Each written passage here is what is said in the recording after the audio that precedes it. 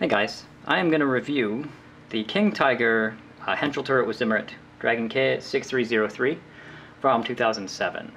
So, history of this kit is not quite as impressive, I guess you could say, as the Tiger 1s. So the majority of stuff in here dates all the way back to 2004 or earlier to 1995 with those the Tiger Henschel kits. So a lot of the suspension and this stuff is all really old. So the rundown of the KTs anyway was in 04. There was 6189, which was a Porsche, and then right after that 6208, the Henschel. Those are like the first two proper KTs from Dragon. And then in 05 they started this Battle of the Bulge thing with 6254. Then in 06, right after that, 6232 was the new pattern track late Bulge one.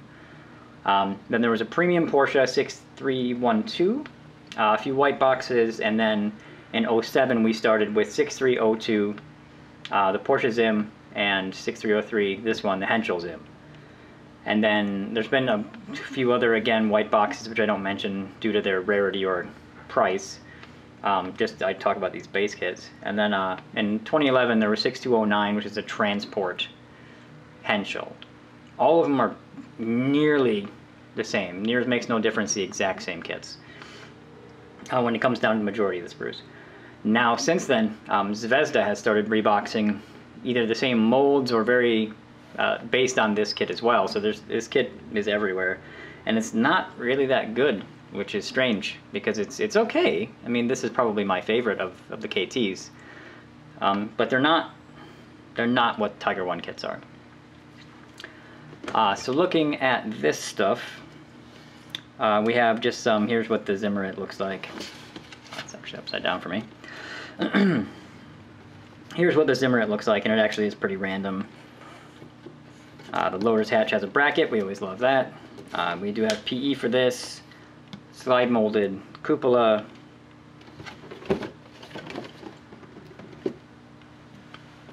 We can see that it has magic tracks, which is fantastic in this particular version. Metal gun barrel, metal toe cables, PE clamps, metal toe shackles, and then there's some PE for this part up here, the escape hatch or whatever they use it for. I think there is versions of this out now as well without this stuff in it, but this essentially, if you look at it, has the same stuff in it that the premium kits do. And a lot of the KTs have premium-like qualities. I actually have one here, which I will refer to a few times, but here is this Battle of the Bulge one, and you can see there that it has all of the like metal barrel and metal stuff, and this one came with a bunch of figures too, and magic tracks. It's actually pretty loaded. But these kits are nearly identical, apart from very few parts, which I'll mention a couple times, and that goes for all the KTs as well.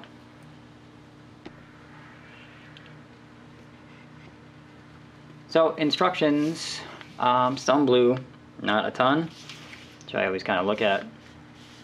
What I will bring up right now is here again is this other King Tiger, which is the Battle of the Bulge one, which was from 06. So these are only about a year apart. So if you look at the sprue maps, like for instance, that's the same, that's the same, like basically a lot of it is the same. The Zimmerit parts, obviously, which on this sprue would be,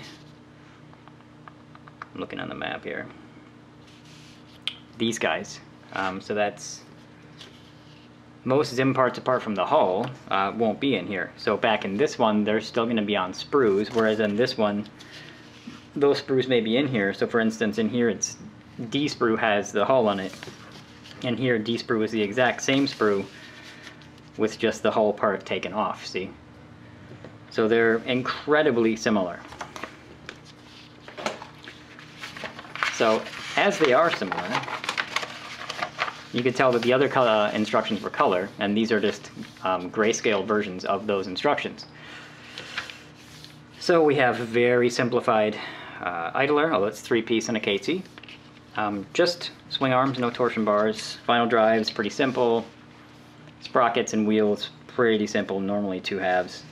All this suspension, as far as I know, dates back to the 1995 Tiger kit. which was probably a Gunza thing, or I think may have been one of the first 3945 series Dragon kits. So you can see how simple things are in here. And then again, just to clarify, like there's the two next to each other. This is the Battle of the Bulge one, this is the Zim one. So exhausts are just two pieces, and then here's where things start to diverge off.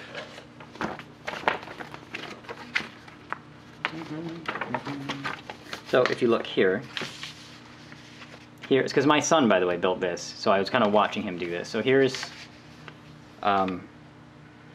you get some PE assemblies here that aren't called out for in here, or like this jack is replaced with this jack. Now these kits were only a year apart, but this one kind of got given the premium treatment where it got specialized little sprues for parts and stuff. So anyway, so we got some PE going here, which is just a clasp for, I can't even tell what it's for.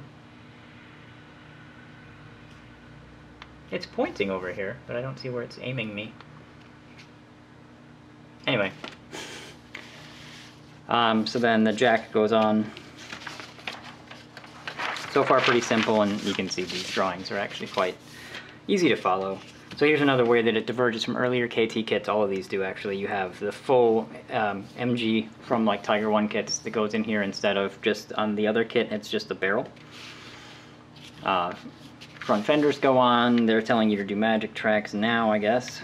And I have my own issues with these magic tracks, by the way. They don't go together terribly well. At least they didn't for me, by the way. That's just a me thing, maybe. And then here's a bunch more PE clamp stuff that won't be in the older KT kits. But I'm sure this is all the same in the Porsche Zimmerit one. But all the normal stuff that if you look here is quite simplified. Like the non-PE clamp version of that shovel just has a little nub because it's old. It's actually quite an old molding. So this basically feels like a premium kit, this thing.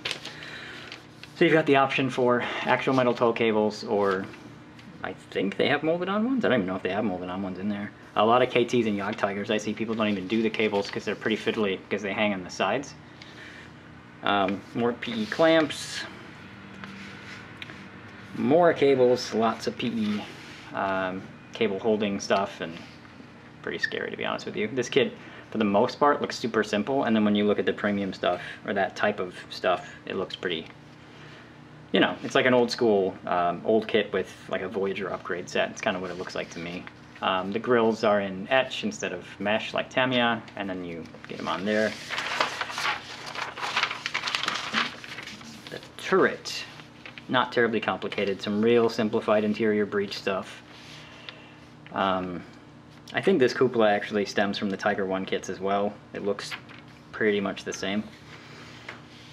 Not a whole lot of interior stuff though. A real fiddly bit down here for this. Apparently this hatch is more complicated than I understand, so I'm going to have to build it to really understand it. There's like a little like secondary door thing in there. At least that's as far as I can tell. You got some chain for the pistol port, which is pretty cool. And then in this one you have two options for barrel. You've got two halves, or you've got a metal one. And then you have three-piece slide molded brake, hanging tracks on the outside of the turret, and that's about it. Marking options, France 44, nothing fancy. Tritonal, standard issue King Tiger stuff. There's some more. Germany in 45, France 44, Hungary 45. That's where Kurt Knispel was, I think. Anyway, so lots of marking options, so the decals are pretty substantial. Not so much as they were in the older kits, though. I'll tell you that in the Battle of the Bulge kits, the decal number jungle is a little more substantial. So I bought this in, I think, summer 2014. So it was another boxing of an older kit, right? So because I don't normally buy things from places like Scale Hobbyist, but I did. So I got all the stuff that used to be on the Dragon card in a little bag. So let me pull this stuff out. So the marking options are pretty substantial. Lots of different colors, because I mean there's a lot of debate as to what color these markings were. Sometimes you'll see that they give you the same numbers in like blue or white, because nobody knows what color they were, but at least you've got a few options here. That Battle of the Bulge one has like just absolute just number sheets, so you can pick like whatever numbering you want. But these are pretty good. And here we have some stuff. We've got metal tow cables, more metal tow cables, and towing shackles. So this one is for the track changing cable, so it feels more like a useless kind of thin guitar string. These are the more heavy ones that I can already tell that's going to be a pain, and I'd like to replace with copper. Probably won't. That's for the ammo rounds, PE on the back of that. All this, by the way, was in the earlier kits. And then in here we have our metal barrel, 3 brass rounds, and some chain. So, pretty impressive, especially since this kit can go pretty cheaply. The PE sheet is rather substantial. So there's the parts for that door on the like the escape hatch, your grills, so your under grills and over grills, PE clamps, shovel cover by the look of it. Frankly, enough PE for most people. And we've also got 2 different late cast cupolas. Well, at least in a Tiger they're late, but basically one has a rain guard and one doesn't. Your standard late cupola. Magic tracks are in 2 separate bags. We have the main piece and the connector piece, so that's the primary one. And then it just has this little guy that connects them together. Which, if you're familiar with any Jagd Tiger or KT stuff, you've seen these many times. Oops. Like that. I had issue with them because they tend not to go together as smoothly. Like even right now I'm having trouble pushing them together. So what I would do is sort of oversaturate this area here with glue and then just have to force these down. And the result, in my experience, is they don't quite sit as friendly as your standard Magic tracks do. So here's the first sprue. You can see where the old part of the turret used to be. For anybody paying attention, there's what it looks like when it's built up. It's actually pretty nice. This is the older turret without the Zimmerit from the Battle of the Bulge kit. Details are okay, a little bit not quite as fancy as maybe the newer stuff is, not quite as clean. So here's the older cupolas versus the slide molded ones they give us now. Not a terrible difference. This one you have to have these 2 separate pieces for. Armored cover for the ventilator. There's the old 2-piece barrel, parts of the mantlet, but most of this stuff is pretty good. Stuff that doesn't really need anything more than what's here, for sure. So it's not a terribly exciting sprue. Bottom of the turret, some stuff that we don't use, but it looks pretty good, and that's probably why they keep using it. Then we've got this thing, which is our Zimmerit parts. So this one I'll get real close into. So there's the rear plate. I love the randomness of this Zim and the depth. I think the depth is great. This is from about the same time that 6383 came out, so for me this is basically perfect. I like it very much. There's their mantlet with Zim. Again, very, very aggressive. This is a lower glacis, I think. And you got some more parts. Now also, they had a mantlet for a Henschel and a Porsche in here, so you get that in both. So I think they use the same Zimmerit parts for both kits. There's your ball MG. And then just more like tiny little Zimmerit covered parts. I think these are for the hinges on the rear hatch. But overall these parts look pretty amazing, which is one of the reasons why I prefer this kit, is that it's very good molded on Zim. Moving on, we've got some things that I think, yeah, these are a little bit older. Again, if you may have heard me talk about before, and maybe I'm being weird for pointing it out, but even by the font and the way that this looks, you can tell how old sprues are. But the parts. So here we have your older school Dragon tool clamps that are just sort of nubs. I don't really like using. So let's see if these guys, see, these are the older style of cable changing things where they have the notch through the back, so you can just glue it in that way instead of just jamming it in. Barrel cleaning rods, pretty decent. Styrene track change cable, excuse me. Front fenders, and not a whole lot else. We won't use everything on this sprue for sure. But what we do use works fine.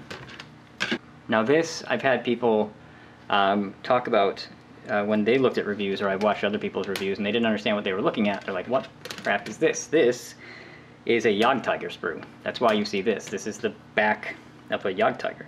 This is where the hinges go for the doors, and that's where the antenna mount goes. So that's where the sprue comes from. You'll see that a lot of it's cut off up here, but that's its origin. So they have the same engine decks and stuff. So more tools with sort of older style clamps. Not too impressive. Some patches. Maybe we'll use these rear mud flaps. I'm not sure if they do or not. More armored exhaust shrouds. And a jack block. Which, let me get on this jack block. I'm going to guess by how old the Jagdtiger kits are. That's not a terribly good jack block. Not terribly textury. The top is fine, but the sides are blank, so. But so we basically just use some things from this, but that's its origin. It's a Jagdtiger sprue. So we have two of these. This is our drive sprockets, idlers, final drives, and some more smaller parts. These are terrible. Now I don't say that to be snobby, but these are the spare track hangers, and they use them on the Jagdtiger as well. And if you look at them carefully, let me see if I can pick it up on here. One side, nah, I'm losing it there. Back up a little bit. One side is always fairly well molded, while the other side flattens out. It's kind of annoying. So this side looks pretty crisp, and then if I flip them over, it's completely detailless. It's just a flat blech. So I've used these, but they require a lot of sanding, especially on a Jagdtiger. They have a number of them, very, very obviously on the sides. So other small parts in here are just tie downs, grab handles. These are Jagdtiger hatch handles. So again, this is from the Jagdtiger kit from the 90s. The detail on the sprockets and stuff, though, I'll try to get in there without freaking out the camera. It's okay. It's nothing spectacular for sure, but it still holds up.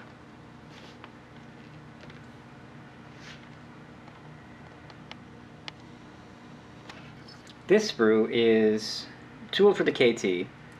It has the breech for the KT Bouquet 43 and another cupola that we're not going to use. Some interior hatch for the loader's hatch thing. And what are these guys? I'm not sure what these things are. Oh, these are more interesting. Check this. So these are the same side mounts that I was just complaining about in that Jagdtiger kit. But these are molded like this. See how they're hanging there? That looks like they'd be better. I've never seen these before. Well, they're much better. Okay, so don't use the other ones, use those. These fenders are basically in a single piece here, which I find interesting, because in the old Jagdtiger kits they were broken into 3. And also very interesting is in that old Jagdtiger kit, if you look, the sprue actually says Revel up here, which I don't know where it comes from. Obviously a Revel kit of some kind. So there's the breech stuff, it looks okay. And then some more tiny little fiddly guys. Yeah, that's another part of the spare track hanging section. So not a lot on this thing, but it seems good. So these we have 3 of. We've got 6 swing arms these are like the wheel extensions, and then a couple different types of the wheels because they lock in a certain way, like that. So detail-wise, they're all right. I'll tell you that, I mean, they've never updated these, so they look okay. Every Jagdtiger and KT uses essentially the same ones. They don't even have the name of the kit. They're just called normal type. So, but they look all right. I have a little issue with the whole suspension system in these older kits because it doesn't, when I've built them, and I've built 2 of them, it tends not to sit terribly flat. Now, that could have just been my mistake, but that's a pretty old school simplistic sprue. But they get the job done. We've got a couple small sprues as well. We've got our tow cable eyelets, which is the same in like every Tiger and King Tiger kit ever. So, not much to report there. And then this one is for a track changing cable. So you can see the size difference. And you do have to do both in metal on this kit. Then this is just the multi-part jack, some towing S's and the later type. And then one more sprue is our tools without clamps, which if you want to make this thing awesome, you got to either get spare parts from another kit with molded on clamps or do your PE clamps for this one. These look awesome. They always do. By the way, for anybody paying attention, one of the faults of kits that aren't by companies like Dragon or Tamiya is this shovel. Look at the Academy or Italeri shovels like this that go on the front of a Tiger 1, and they always look like they got melted. So Dragon does a really good job on that shovel. We have this little sprue, which is our muzzle brake, our bow MG, basically. These are straight out of a Tiger 1 kit. I mean, obviously only the later Tiger 1s use this, but this sprue particularly is in like every Tiger 1 kit I've ever made. And then this little guy, close defense weapon, loader's hatch bracket, and then the top bits for the cupola. This is all, again, the exact same stuff you'd find in a Tiger 1 kit. And very modern, by the way. This fidelity here is what I always talk about when I say modern. Clear parts for the cupola. That's actually a Tiger 1 vision slot and the late cupola, so this is literally out of a Tiger 1. This is the L sprue from Tiger 1.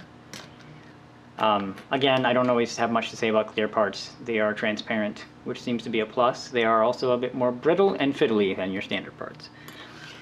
And we also have this, which is the S sprue out of a Tiger 1 kit, which is the individual periscopes for the cupola. It has that kind of early 2000s, late 90s Dragon plastic feel. The bevels are a little sharper. It's a little bit bulkier, but it's still quite nice. The surface is a little smooth, but all these hatches are fine. So if you look in here,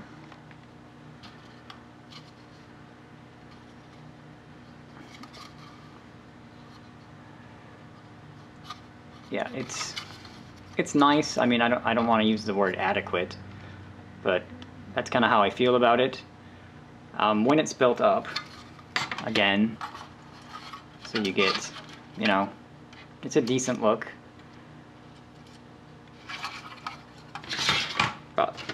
So the upper hull, which is here. So here's our Zimmerit. Again, I really, really like the way it's done on here.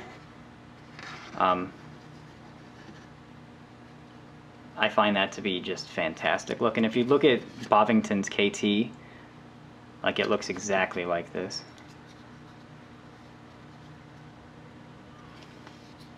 Some of this is molded on, which I'm surprised by, because in a lot of their later other types of kits, like Panthers and stuff, this stuff will be more separate. But again, this tooling is essentially, it's just a retool of this hull, and this hull is, you know, just smooth, and there's your Zimmerit one. So I think that explains why all they did when they updated it was put Zim on it, but it does bring it to a very modern standard. So it looks pretty sweet. So our turret, More of the same. Fantastic Zim on there. The welds in the roof look pretty good. I don't think they've changed a whole lot since the non-Zim version. The main difference in these two is just that. So there's that. And they might be a little improved, to tell you the truth. Back out a little. So, it's nice, it seems very not warped. I don't think that's the words you use for something, very not warped, but it looks really good to me.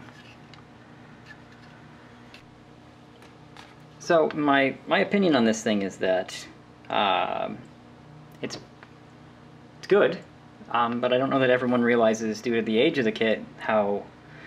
So when it came out in 07, that it's actually, you know, quite a bit older than that. It's just sort of snazzied up. So I think the name, like, Premium might make more sense to those of us who are very familiar with their stuff, because it's got a ton of goodies, and it's an older tooling with updated parts, and that's basically what a Premium kit is. They just marketed it as Zimmerit because that was on there.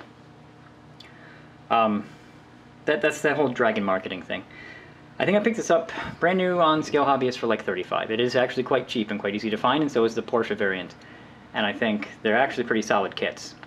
I just like to be overly clear, sometimes offensively, and I apologize for that, for the age of the sprues, because that seems to matter to me for whatever reason. One little thing I'll say before I'm done here is that I dragged out the Dragon card for the Battle of the Bulge one, and I much more prefer this decal sheet, because this is just bonkers. You could do anything with this, but you could do anything with this for any unit of any, like Tiger 1s. I could use these for any kind of thing I want. So, you know, 212, 205. The font's a little different, but it's close. And close is good enough, right? Anyway, and then also, so here's my Henschel Jagd Tiger that I'm actually going to be in the process of painting really soon. And all I wanted to point out was that, so those are the Dragon Magic Tracks, and it's the exact same lower hull and the exact same suspension. Oop, lost a hatch. If you look at the left side, the Magic Track took pretty well, and it's okay. The right side kind of, another hatch. The right side kind of is cocked like that, and that's due to the torsion bars just not really sitting right. And I had a hell of a time. I put lots of weight on this thing, and again, this could be atom error. But these Magic Tracks gave me a really hard time, and so did the suspension. When I first built this thing, and it again is the exact same suspension as is in this box, I had weights, and I was trying to get the wheels right. In the end, I just had to like reef on the torsion bars, or the swing arms, and just bend them. So I put all the wheels on and just would bend them into shape, like really hard. And eventually I got a pretty decent result of how it sits, but not what I would have expected from the kit when I went into it. I didn't know how old it was when I started it, though. Which is kind of why I've been talking about that the whole time with this, is that this thing is awesome, but parts of it will require some love.